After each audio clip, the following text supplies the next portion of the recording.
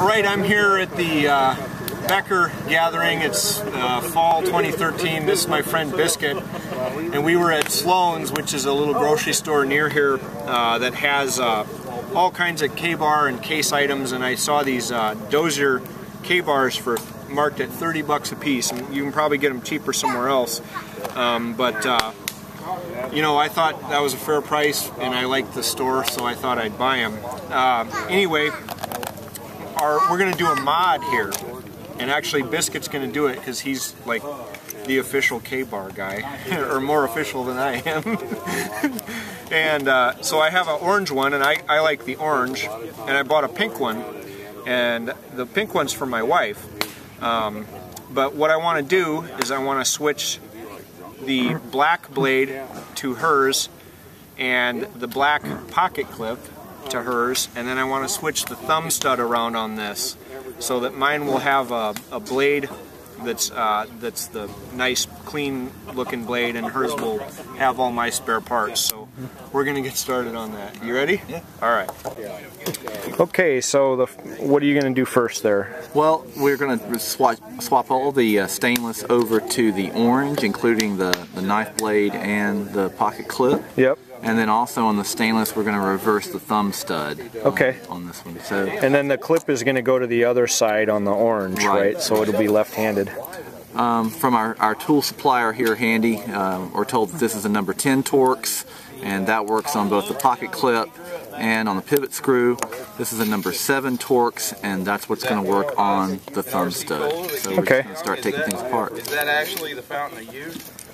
Is that what keeps trade water so young? No, I hope we can get them back together. Hope springs eternal. Yes. Every time I take something apart, I'm like, oh boy. So you're just pushing that right out. On through. Grab it on the other side. Hope it doesn't fall in the dirt. There's a bug. We'll keep them in the box. That's a good idea. Just push it through. There's going to be some spring tension probably holding it in. Yeah.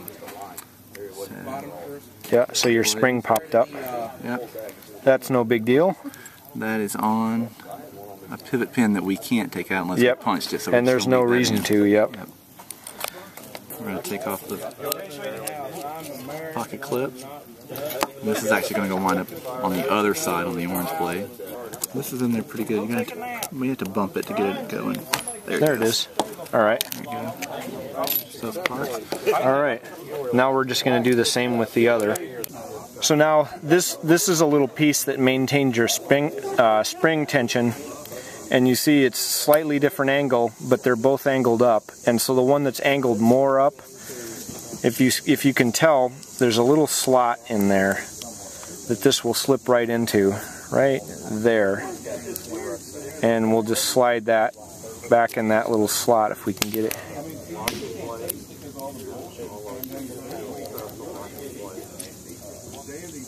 Like so, and then this will re-establish our spring tension once we put the blade back in. There's where it is. Needs to go like that. Yeah, and faces forward. Yeah, so the little square piece has to face forward. There. There you go. Now we just screw that in. So I think I know why they have that flat spot in there. It's so that the nut has something to grab on when you're screwing this in, because it's actually fairly difficult to get that screw where it needs to go. Especially with the blue Loctite on. Yeah, so it's actually fairly difficult to do this. When it's got this flat edge to it, it has to go in a certain orientation. Once it's in there, it's just a snap in.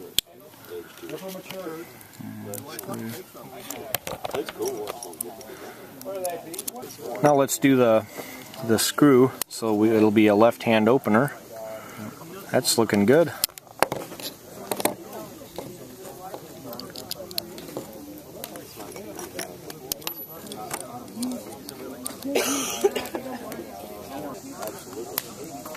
And that's it. That's the modded K-bar Dozier design. Is there a name for this knife? It's just the Folding Hunter. And I've made this one left-handed. We're just going to assemble the one for my wife, and she'll never know the difference. But I'll have exactly what I want.